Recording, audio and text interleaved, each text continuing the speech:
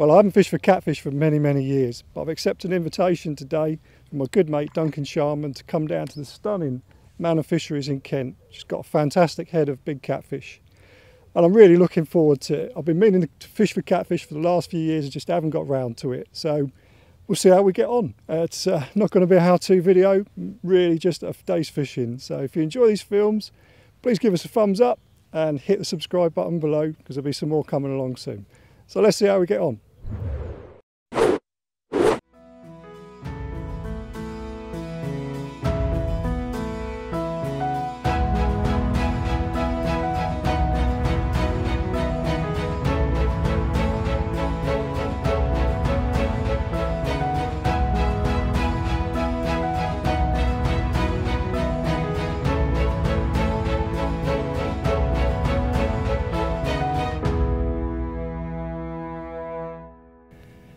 Well, how about that? Oh, completely out of breath. Only been fishing for about an hour and had a fast run, struck into an epic battle, trying to get me into the marginal snags, but eventually landed this cracker, just over 40 pound. Oh, really breathless. So I'm going to put her back because she'll be pretty breathless too, and then we'll talk a bit about the tactics.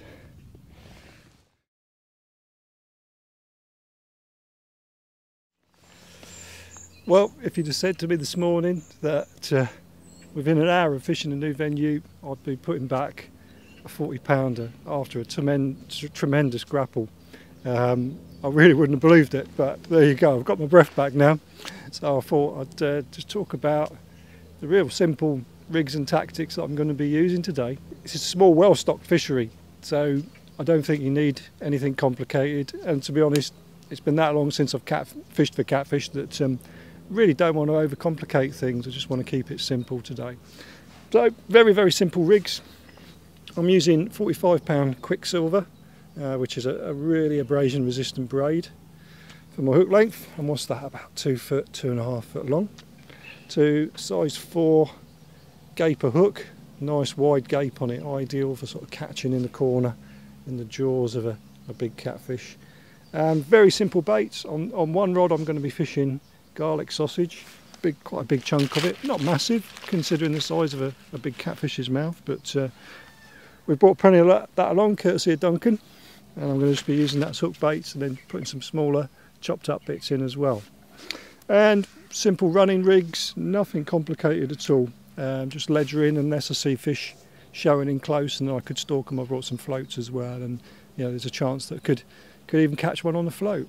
And so very, very simple tactics. Loose feed wise, there's lots of carp in here, lots of silverfish. So what I'm going to try and do is attract some of those in, and also some of the cats hopefully as well, by putting sort of a little bit of a bed. It's red hot, it's not great conditions, so I'm not going to go mad with the bait. So what I'm going to put out is I've got some dead maggots, some frozen dead maggots. I'll put some of them out, really to try and attract the silverfish in. And then I've got a bit of a secret weapon today with me. I've brought some frozen krill.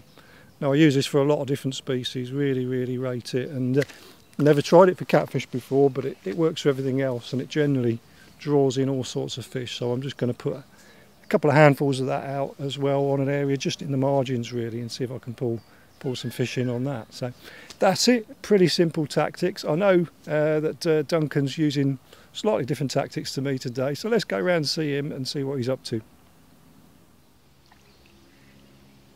I've just had a massive liner off a carp.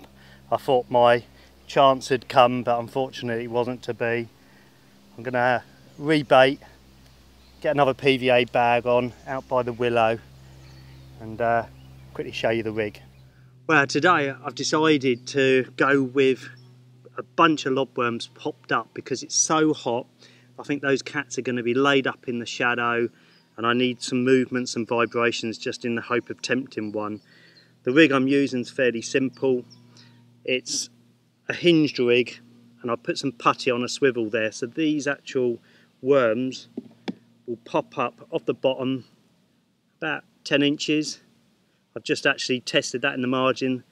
The actual everything floats, but once that putty just sinks it down. I've got 6 big lobworms on here, and they're trapped between little red poly balls. And on the end of the poly ball I've just got another buoyant caster. That goes on, squashes down,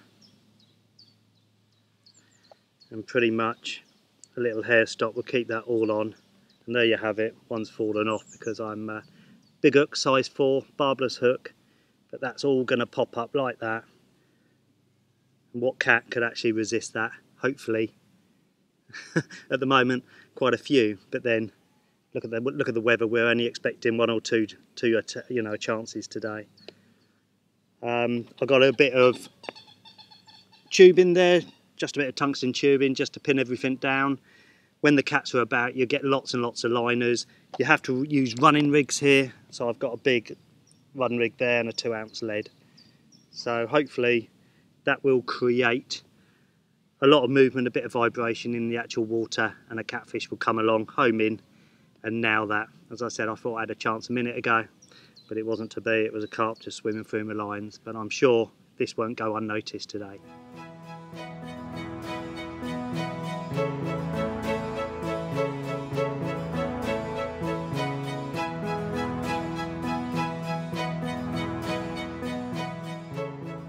Well, what do you want to know about Manor Fisheries? It's less than an hour from London, not far off the M25, M20, close to Maidstone, but you'd never know that. We're out in the middle of the countryside. There's birds, nature all around us. It's run by a couple that are really friendly and helpful. The accommodation is first class, the facilities, everything you need, and the fishery and fishing is superb. Three lakes, of course, carp and cat lake. Every time I come the sun shines, so I always catch the sun, normally catch a few catfish. At the moment it's been tough, but we are in the middle of the day, so normally they come onto the feed later in the day. Well, it's always nice to catch a fish early on, and to be honest, since then it's gone really quiet. I've seen one more fish, a big catfish, right in the margins, sheet up, throw up a load of bubbles and dirty water as it's kind of rolled on the bottom. But since then the sun's come out, it's got really bright, and I think myself and the catfish have been skulking away in the shadows waiting for the evening to come round. And if we planned it better, maybe we should have fished the night, but we've only got a day session here, and so we've still got the evening. We'll be off about 7 o'clock tonight, and still time for a bite.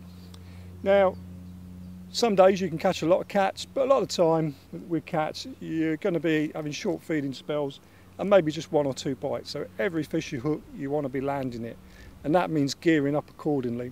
And fish of this size, where on a fishery like this, where there's every chance you could be hooking a 40-pounder, you need gear that's going to be able to get fish out of that size and is going to be reliable. And I'm basically using almost identical gear to what I use for my pike fishing in the winter. So I'm on 10-foot, 3.5-pound Nash scope rods, very, very good. Nice for giving action, so I can play fish hard without having to worry about pulling the hooks. And I'm using a 10,000 size bait runner.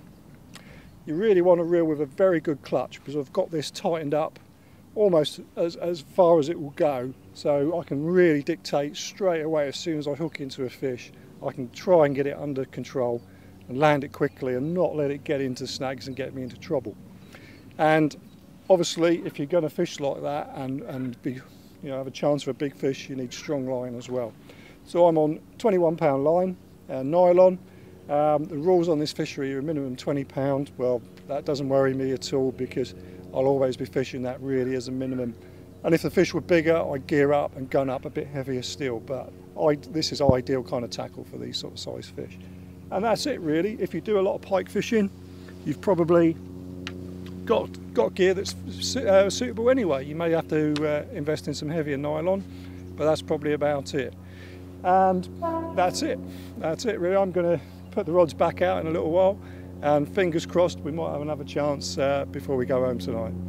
Well, that's our time up today. We're actually being buzzed by biplanes at the moment, would you believe, from the local airfield. So that must be a sign to go home. Been a great day. This afternoon's been really tough. It's been bright. As promised, it's clouded over a little bit now, but we've just run out of time. So thanks very much for watching. I hope you've enjoyed it, and if you like it, please give us a thumbs up, maybe subscribe, or drop us a comment below on the other films that you might want us to make. And we'll see you again soon. Take care for now. Bye.